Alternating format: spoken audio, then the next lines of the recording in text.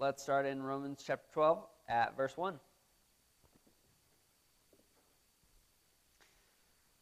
And so, dear brothers and sisters, I plead with you to give your bodies to God because of all he's done for you. Let them be a living and holy sacrifice, the kind he will find acceptable. This is truly the way to worship him. Don't copy the behavior and customs of this world, but let God transform you into a new person by changing the way that you think. Then you will learn to know God's will for you, which is good and pleasing and perfect. Because of the privilege and authority God has given me, I give each of you this warning. Don't think that you're better than you really are. Be honest in your evaluation of yourselves, measuring yourselves by the faith God has given us. Just as our bodies have many parts and each part has a special function, so it is with Christ's body. We are many parts of one body and we all belong to each other. In his grace, God has given us different gifts for doing certain things well. So if God has given you the ability to prophesy, speak out with as much faith as God has given you. If your gift is serving others, serve them well. If you're a teacher, teach well. If your gift is to encourage others, then be encouraging.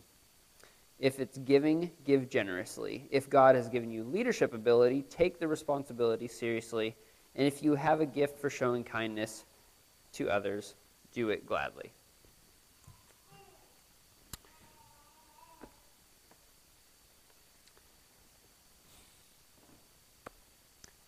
Changing how we think and learning God's will for us and belonging to each other, all these things we've touched on before, they're all entwined and they're designed to work with each other in harmony for us to present ourselves as a acceptable living sacrifice to God.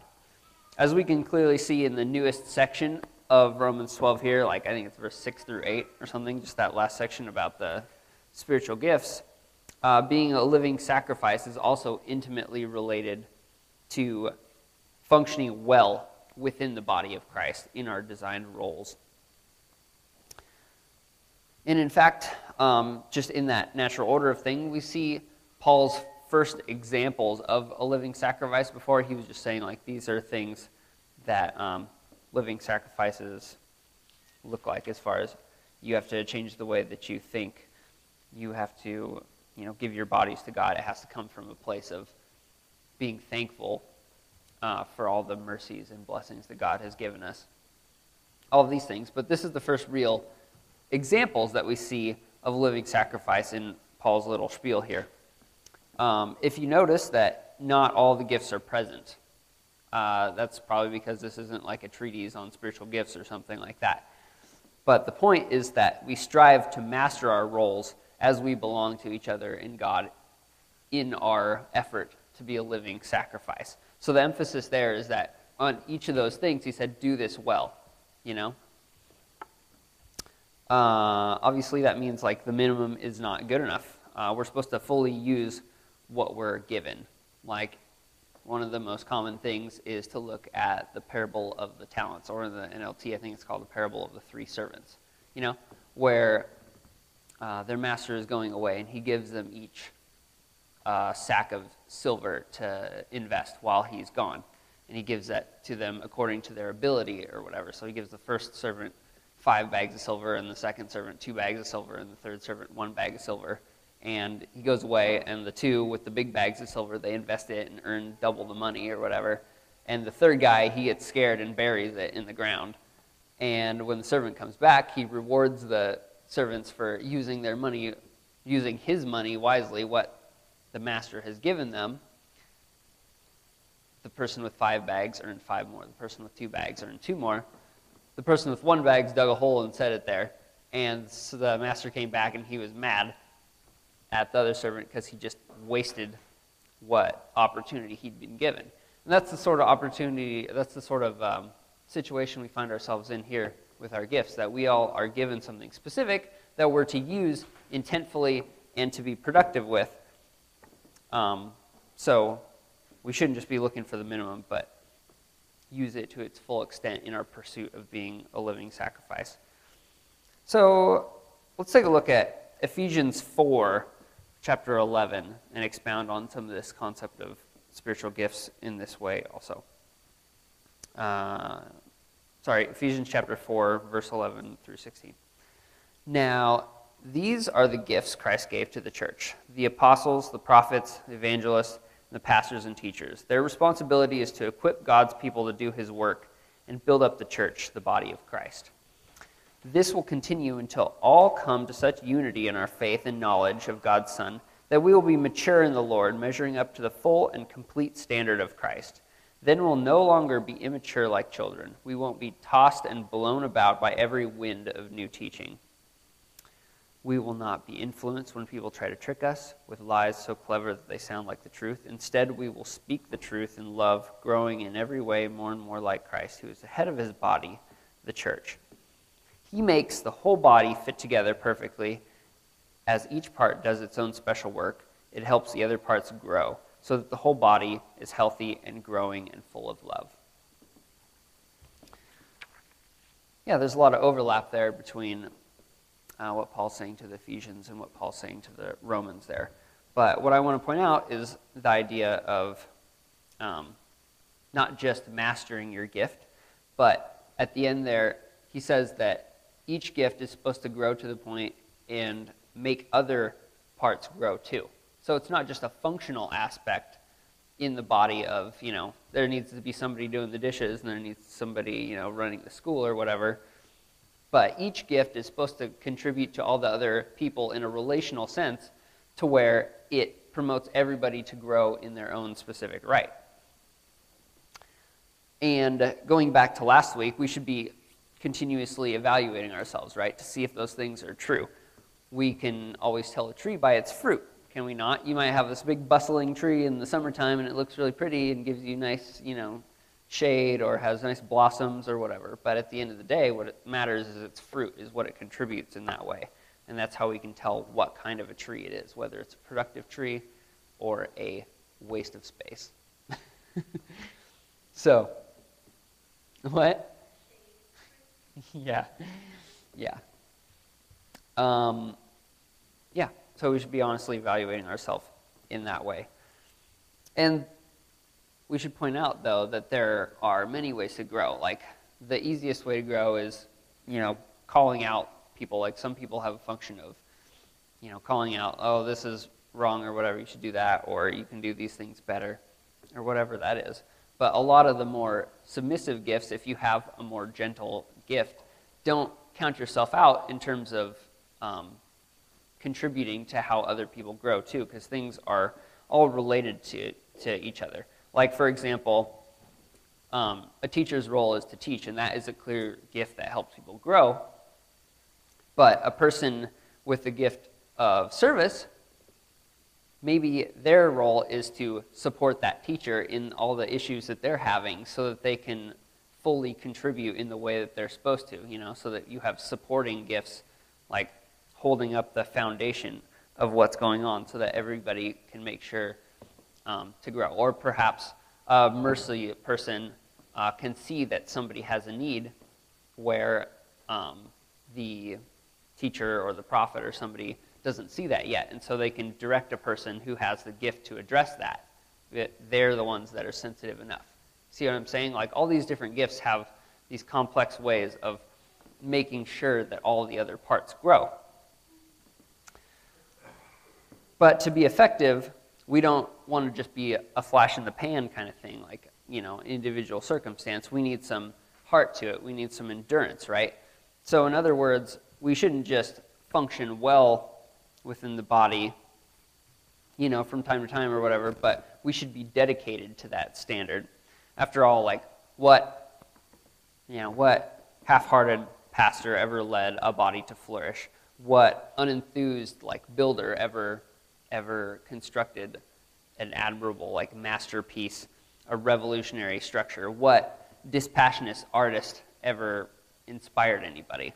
It's like we have to be fully in that and dedicated in order to make a difference over that long term, causing people to grow in a consistent fashion. Like Brittany's talking about Oliver. We have to be dedicated and consistent in that effort to make a real difference in what God sees in his plan there. So, a living sacrifice begins with dedication, you could say. because, well, if it's just a sacrifice, it can be a one-time shot, But if it's a living sacrifice, one of the most basic differences between that is the duration of it, right? It's something that keeps going and going and going. Without dedication, it's not really a proven holy and pleasing sacrifice to God, right? It's just sort of, it's like how we don't know who's going to be in the invisible eternal church. We know who's in the visible church right now, but without a dedicated and consistent presence through this life, like a person that's in the visible church right now may not end up being in the invisible church. And it's the same way with this living sacrifice, that if you're to be a living sacrifice, it needs to continue throughout that and to really be on it. But a strong dedication means really understanding what sacrifice is, right? So everything we choose implies a sacrifice, right? In other areas, like sacrifice can simply be choosing one thing to give as a tribute, situational. You can give money, or you can help poor Adam with his dish day on Thursday, or Aunt Chris, who can't really do dishes right now. Or, you can do these like situational sacrifices things. You can stay up late counseling somebody that needs counseling. But yeah, a living sacrifice begins with that sort of dedication, because that's the most basic distinction between a sacrifice and a living sacrifice. You see, like the Jews, for example, they were a consistent, they were a culture who consistently made sacrifices when they were being good anyway, who made consistent sacrifices, and they were really dedicated in that. Or, for example, like a lot of people spend like a couple days of the week solidly like feeding the homeless or something like that. Like that is a dedicated and consistent sacrifice. And those things are valuable and good, but as we saw from the Old Testament and just life in general, that is not what a complete sacrifice, a complete holy and pleasing sacrifice looks to God. It's not just that dedication component. But a living sacrifice is about having a constant pursuit, is it not? Like the word living, even in the Greek, like a couple of the aspects of that are that it has vigor to it, it has vitality. It, is a living thing that pursues what sacrifice needs to be made. You see people, you hear it all the time, right, where the phrase, "that's not living," like, I don't know, somebody sits on their couch in front of the TV all the time, and they're like, they love the show that they're watching, but that's not living. You see the guy who makes a lot of money sitting in a cubicle, like doing finances or whatever, but that's not living. People say, oh, living is jumping out of an airplane, right, Kelsey? Or, or whatever. Or, living is, adventuring into the Amazon, or living is, having an active family or whatever. Those are like the world's idea of what living looks like. But the point is that living is not just sustaining your life, right? Living isn't just maintaining the, I don't know what you call that, the status quo or whatever. It's not just keeping things level. Living sacrifice has something more to it. After all, man does not live by bread alone, but on every word that comes from the mouth of God, right? And Christ lived with purpose and vigor, so should we. So we should be looking for channels to work out that living dedication in our sacrifice. Paul says that we should learn to know God's will for us. It says, then you will learn, so let God transform you into a new person by changing the way you think. Then you will learn to know God's will for you, which is good and pleasing and perfect. We have to learn to discern, to have faith and to test all things, and to figure out what it is that God's will is for us, right, in this circumstance. It includes specific direction and purpose and has that endurance aspect to it, right, that dedication to it. And so we need to tap into to that, make sure we're on the same page with God and being in that dedicated role in the direction that he intends for us. But pursuing God's will is really a whole new philosophy versus a sacrifice within your will. So there's two different perspectives here that I'm looking at. You have your will, where you live your life and you take pieces of that and you give that as a sacrifice, right? You say, I'm doing all these things. I'm like taking care of my family or whatever, taking care of my needs, and I sacrifice Sundays to come to church. I sacrifice 10% of my income. I sacrifice, when the church needs this or that. But that is a different mindset than a different philosophy, which is how we can change the way that we're thinking about that. Most people view like recreation as me time, right? Or even the practical stuff, like I was saying, like doing dishes, taking care of your house, like dusting, doing your taxes, like whatever it is. All of those things are things that you have reserved for you because that's what you need to do to survive. That's a philosophy that starts with yourself, and you're giving bits of yourself to God and bits of yourself to the government and whatever. But the other way to look at that is that all time is God's time to a person who is a living sacrifice, right? It's like your living sacrifices as a whole, that is you. Paul says at the beginning of the chapter that we're to give our bodies to God. We're to give our whole self as a living sacrifice.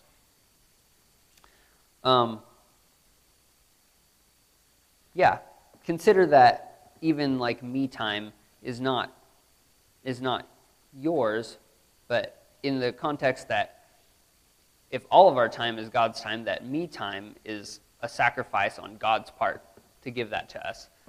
Now, we have a good God, and that's awesome because he wants us to give that sacrifice. He wants to give us a ergo. He wants to give us those things that we enjoy. Listen to Solomon talking about stuff in Ecclesiastes, like to eat and drink and have a good time. Like, these are things that are good before God. These are things that he wants us to do.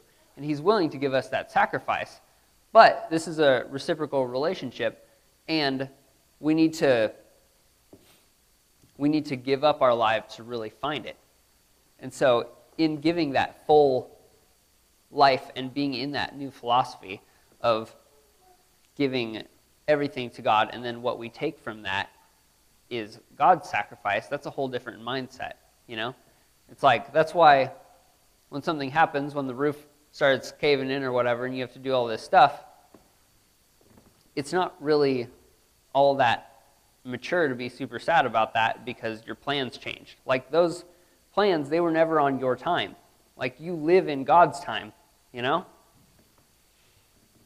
So that is the new philosophy that I would propose is being talked about here when it comes to be a living sacrifice.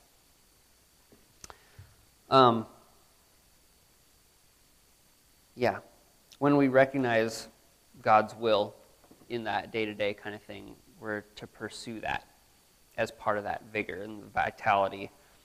And specifically here in this new couple things in the context of spiritual gifts and our specific role in the body. Like, when we recognize an opportunity to do that, we're to pursue it. It's to be that's supposed to be our mentality in a living sacrifice, to go look for that.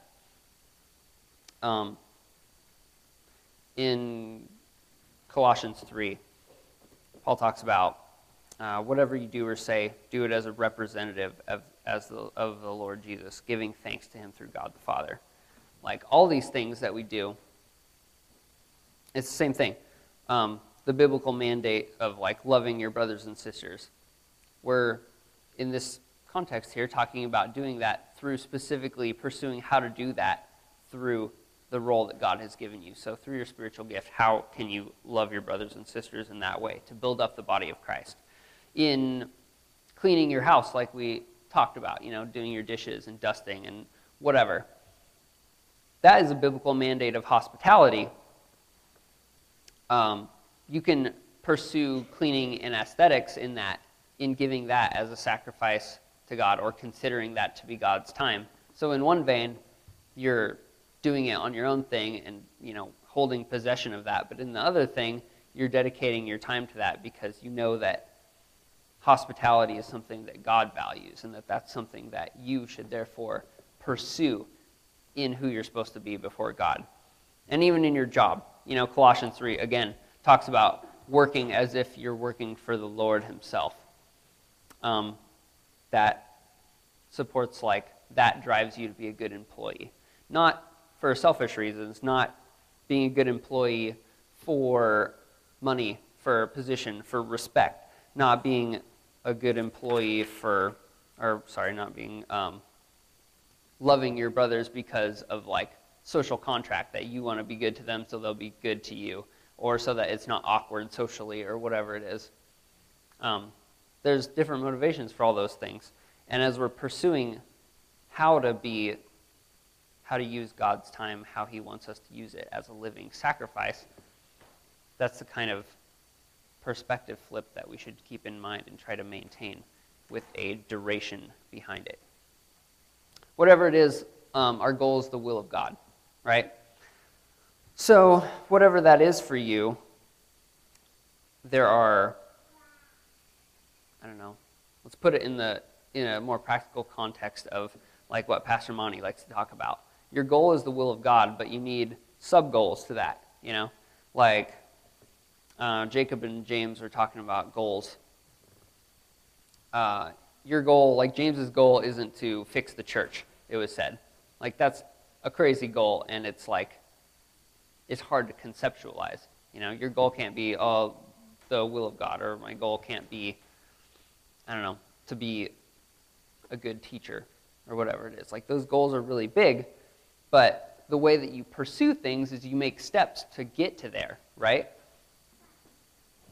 So, what sub-goals fall in line?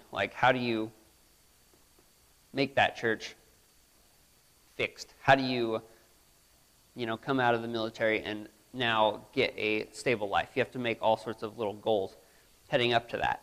And I would posit to you that in this context of spiritual gifts, about figuring out who we are to be in the body of Christ, figuring out how we can pursue the will of God, that it's the same sort of thing with that.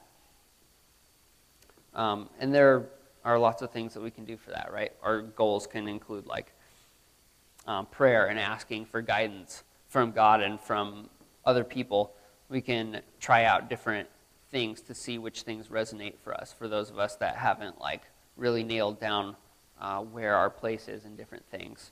Or if we're given a place, to do the best by that and see how that works out until it's decided, that something else is needed. Just pursuing that actively. If you're a teacher, what do people need to grow? Think about those things and make goals as far as how you can be an effective person that will grow the other people in the body. But whatever it is, should be a living sacrifice, pursuing how to customize and adapt in the whole situation. I think of Google Docs. Google Docs is pretty sweet. It's a live document, it's a living document. It literally changes as you go. People see different things and you can add things to it, and it's constantly adapting and pursuing how to be the most accurate document possible. And that is very valuable, and that is our God. Our God has a specific direction, and we're not always on the same page with that, but we can keep pursuing how to be that adaptable, living, vigorous, and enduring sacrifice to that in our everyday lives. So, we should use what God has given us. We should use our talents and our driving motivations to the best of our abilities to inform our living sacrifice and make it in line with God's will for us in the body, causing each part to grow. So, let's discuss with a few questions in mind. How does your fruit make all the other parts of the body grow? And how could it? What are some other ways to look at that? From what perspective do you view your sacrifices? Do you view them from, this is my thing that that I have a hold of, and I can dish out this and dish out that and dish out this here and there and be good and do my part? Or do you view those things as not really being yours to start out with, and that what you're given is a sacrifice on God's part? Or is there some, middle ground or alternate thing that you view that from? Like, how does that match up to what Scripture says we should be in our perspective? And what steps do you intend to take toward working well in your place in the body? Not just the minimum standard, but, pursuing how to be the best that you can in your different roles here. Okay, let's discuss.